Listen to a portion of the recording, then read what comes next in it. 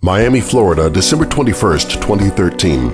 A robot named CHIMP is now beginning his second day of competition in the DARPA Robotics Challenge Trials.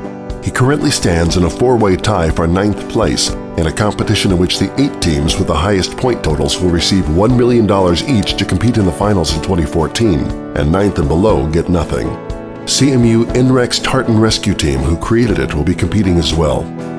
A year or so earlier, no one on the team had any experience in humanoid robotics, and no one had dreamed of either the team or CHIMP. Some believe making the dream of robotics real is today's great technological challenge.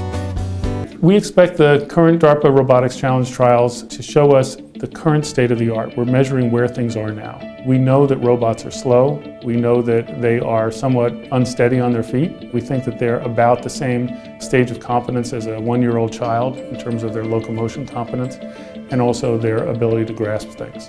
What we really want to do is establish a reference point so that a year from now we can see how far we can get. So if we're successful, it means that these robots are actually going to be able to make a difference, in particular in disaster scenarios, making society more resilient. We decided to enter the challenge because we felt like disaster response was an important application to address. We also were very interested in the technology involved, namely mobile manipulation. We felt that was very important to NREC and the types of applications we pursue. What this competition's about is developing human-like grasping, for example.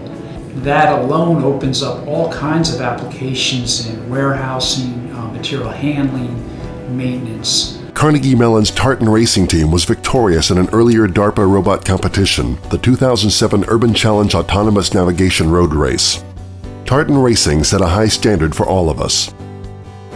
We are seeing the payoff from the Urban Challenge now as more car makers are installing driving assistance and collision avoidance systems. If the Robotics Challenge can have that kind of effect on disaster response, all of society will benefit. But the Robotics Challenge is a much bigger task for the National Robotics Engineering Center. NREC is the leader in autonomous navigation, but it had no experience at all in humanoid robotics and decided to choose Track A, requiring it to develop both the system and the software, instead of taking the software-only Track B option. We wanted to avoid the problem of balancing while walking. So in December 2012, NREC had to assemble a team of humanoid robotics novices which could design, manufacture, build, and program a robot from scratch in a year to compete with teams which in some cases had been developing humanoid robots for more than a decade. We were awarded in October, but really didn't start until December. That was a big challenge, the short time frame. We fail fast. We try things quickly. The team decided that existing off-the-shelf geared motors would not be good enough for CHIMP, so they designed their own better ones. Certainly they're better, right? Of course that's what I said. But they are higher performance.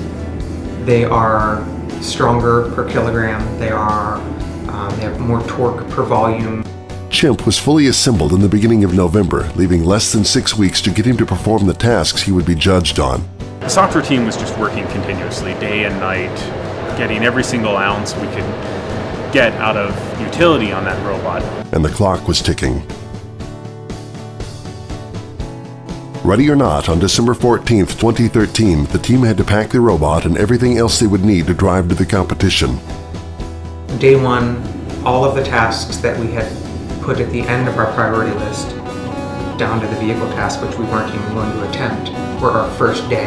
We didn't have the full mobile robot until just about 6 weeks before the challenge, so it dramatically limited our ability to develop for the mobility tasks. So we go into the contest with a very low score. It was 2 points in fact. My biggest worry was that something would go wrong in one of the subsystems that would prevent us from getting any points whatsoever. So it's a pretty complex system that requires perception and positioning and communications and fundamental software to be working under the hood that you don't even think of until it actually stops working. And it really only takes 1 or 2 of those things to start malfunctioning and the robot's useless.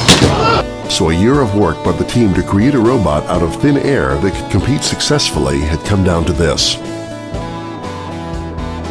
CHIMP removed the first 5 pieces of debris as planned, but with 6:15 to go, while trying to remove the 9th piece of debris, CHIMP caught it on a beam and dropped it. When he dropped the debris, it was a head and hands moment, and now you were feeling the butterflies and watching the clock. Can they get it? Can they get it? Can they get it? And this robot is somewhat autonomous. The operators tell it what to do and then it does it. You're hoping that they chose the right, you don't see the operators, you have no communications with them. So this is your baby, you're up there, you're rooting for it, and it drops the ball, you know, it's the pop up and it misses it. It was tense, it was exciting.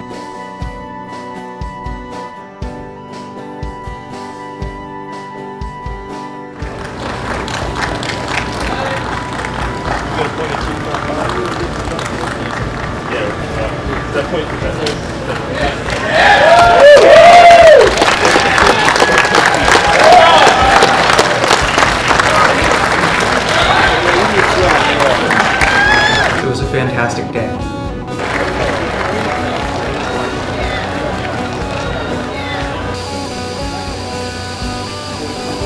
I think our execution on the wall task was one of the perfect examples of what our software is able to do. We were faced with the task of designing and building a robot at the same time we were writing the software. So the way we did it was we started both activities in parallel. We used simulators and surrogate hardware in order to develop and test the software. And then when the robot itself was ready, we staged the software components onto CHIMP and then tested the integrated system. For the wall task, it comes down to you needing to prescribe a very specific motion. So you have to cut out this triangle of drywall while staying within the lines. I think a lot of other teams chose to treat it like a video game, and they were just using a joystick to sort of tell it how to go around. The problem is that your robot's moving around a little, and it's not always intuitive to understand just using a camera where the hand is, so you end up with these really choppy cuts. In comparison, we had a great platform that could maintain a position, move in straight lines and so forth, and that allowed us to essentially get within centimeters of the exact straight center line.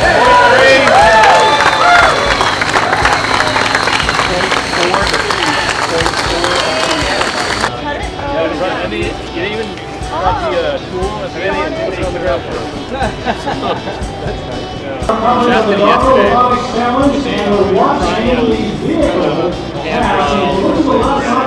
We've brought home the triangle. We intend to frame it. It's a great testament to engineering. I will be thrilled if the best team even gets half the points, but I'll also be thrilled if they get a quarter of the points.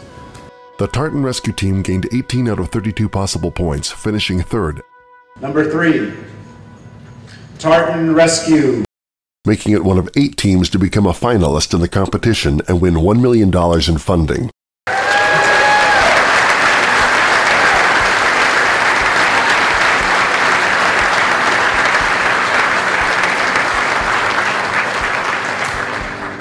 It was second among Track A teams, meaning that from not even a sketch of a robot 20 months before, it was now the second best robot in the world as far as its competition was concerned.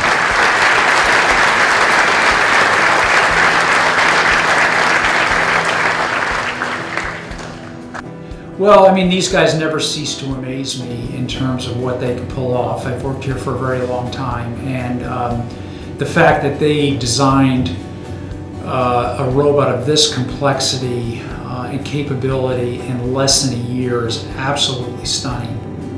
In this case, our vendors, our sponsors, the folks we work with outside of this place, all had to perform, and that was a risk, and they did perform. We were really concerned about that, but fortunately, they were aces.